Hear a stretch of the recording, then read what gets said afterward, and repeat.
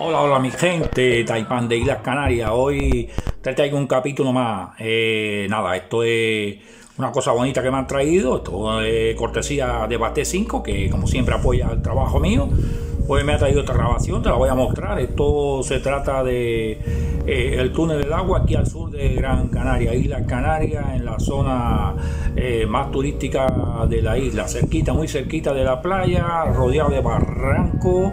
Pues te encuentras esta maravilla con unas vistas impresionantes, y aquí te lo estoy trayendo para que lo disfrutes como lo disfrutó Bate. Nada, suscríbete al canal de Taipán de Islas Canarias, ahí te lo estoy poniendo. Suscríbete al canal, déjame tus comentarios, déjame tu like o me gusta, como quieras.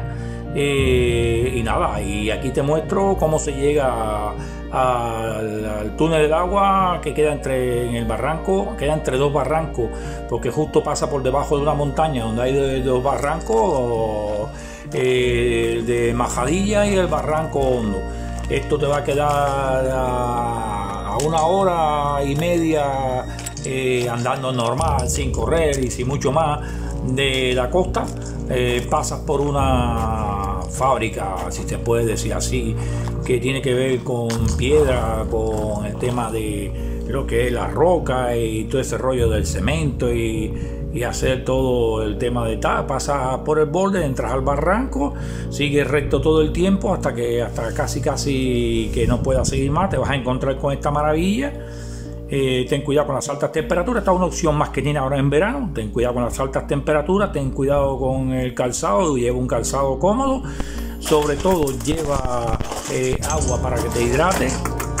Agüita, siempre agüita, nunca otro líquido que sea más preciado que el agua. Este mismo, que esté fresquita, y nada, mantener en todo momento la compañía con quien vaya, para en caso de accidente, pues nada, avisarse uno a otro, tener los móviles preparados, y lo demás que queda es disfrutar de esta maravilla. Esto es un túnel, como puedes apreciar, que tiene una distancia aproximada de 200 metros. No sabemos si atrás al fondo la salida es una salida o es algún bombillo o algo. El caso es que está bastante bien para pasear, una opción nueva, una opción más que tienes aquí en pleno verano.